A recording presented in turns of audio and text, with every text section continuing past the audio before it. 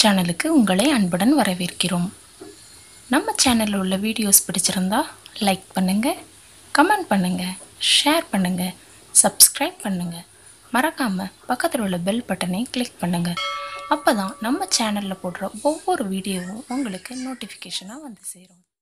Hi friends, இன்றைக்கி நம்ம உப்பு முறப்பும் சேனலில் என்ன பார்க்க போகிறோன்னா, திருநெல்வேலி ஃபேமஸ் உளுந்தஞ்சோறு. தோல் நீக்கப்பட்ட வெள்ளை உளுந்தை விட இந்த கருப்பு உளுந்தில் சத்துக்கள் அதிகமாக இருக்குது.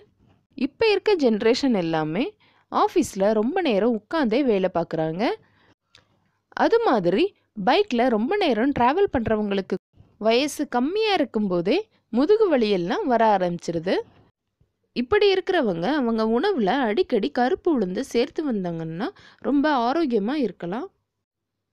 பெண்களுக்கும் இந்த கருப்பு உளுந்து ரொம்பவே நல்லது. இப்போ எப்படி செய்கிறதுன்னு பார்க்கலாம். ஸ்டவ் ஆன் பண்ணி ஒரு கடாய் வச்சுக்கோங்க. ஃபஸ்ட்டு நம்ம வறுக்க வேண்டிய பொருட்கள் எல்லாம் வறுத்துடலாம். எண்ணெய் எதுவும் ஊற்ற தேவையில்லை. 1 கப் அரிசிக்கு 1/2 கப் உளுந்து சேர்த்துக்கலாம். அரிசியை வறுக்கணும்னு தேவையில்லை. உளுந்தை மட்டும் ஃபஸ்ட்டு வறுத்துடலாம். 1/2 கப் உளுந்தை இப்போ இதோட சேர்த்து பொன்னிறமாக ஆகிற வரைக்கும் வறுத்துக்கலாம். உளுந்தம்பருப்பு அதோட கலர் லைட்டாக மாறுற வரைக்கும் வறுத்து எடுத்துக்கோங்க. மிதமான தீயில வச்சே வருங்க, இல்லைன்னா பருப்பு கருகிடும். இப்போ பருப்பு ரெடி ஆயிடுச்சு. இதை தனியாக எடுத்து வச்சிடலாம். அடுத்து இதே கடாயில் 1/2 டீஸ்பூன் வெந்தயம் சேர்த்து அதோட கலர் லைட்டாக மாறினதும் 1 டீஸ்பூன் சீரகமும் சேர்த்து வறுத்து எடுத்துக்கலாம். வெந்தயம் சீரகம் ரெண்டுமே வறுத்தாச்சு. இப்போ இதை தனியாக மாற்றி வச்சிடலாம். ஸ்டவ் ஆன் பண்ணி குக்கர் வச்சுக்கோங்க. இதில் 1 கப் அரிசி, 1/2 கப் வறுத்த உளுந்து, இது ரெண்டையும் கழுவி வச்சுருக்கேன். இப்போ இதோட சேர்த்துக்கலாம். அரிசி பருப்பு இது ரெண்டும் சேர்த்து 1/2 கப் இருக்குது. இதுக்கு 3 கப் தண்ணி சேர்த்துக்கிறேன்.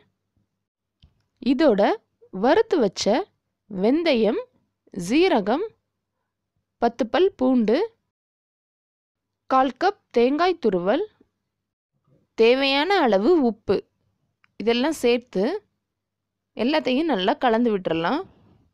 இந்த மாதிரி நல்லா கொதிக்க ஆரம்பித்ததும் குக்கரை க்ளோஸ் பண்ணி 4 விசில் மிதமான தீயில வச்சு எடுத்துக்கலாம். 4 விசில் வந்துடுச்சு. ப்ரெஷர் எல்லாம் ரிலீஸ் ஆயிடுச்சு. இப்போ குக்கரை ஓப்பன் பண்ணி பார்க்கலாம். பருப்பு, வெந்தயம், சீரகம் எல்லாம் நம்ம வறுத்து சேர்த்ததால் அதோட ஸ்மெல்லே ரொம்ப சூப்பராக இருக்குது. சோறு பருப்பு எல்லாம் நல்லா வெந்துடுச்சு.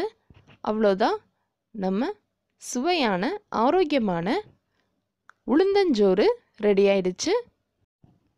இந்த உளுந்தஞ்சோறை கண்டிப்பாக உங்கள் வீட்டில் ஒரு தடவையாவது செய்து பாருங்கள். குட்டீஸ்க்கு லஞ்ச் பாக்ஸ்லேயும் நம்ம இதை கொடுத்து விடலாம். இந்த உளுந்தஞ்சோறுக்கு பெஸ்ட்டு காம்பினேஷன்னு பார்த்தீங்கன்னா தேங்காய் துவையல், எள்ளு துவையல், இது ரெண்டும் தான் ரொம்ப சூப்பராக இருக்கும். இந்த ரெசிபி உங்களுக்கு பிடிச்சிருந்தா லைக் பண்ணுங்கள், கமெண்ட் பண்ணுங்கள், உங்கள் ஃப்ரெண்ட்ஸ் எல்லாருக்கும் ஷேர் பண்ணுங்கள்.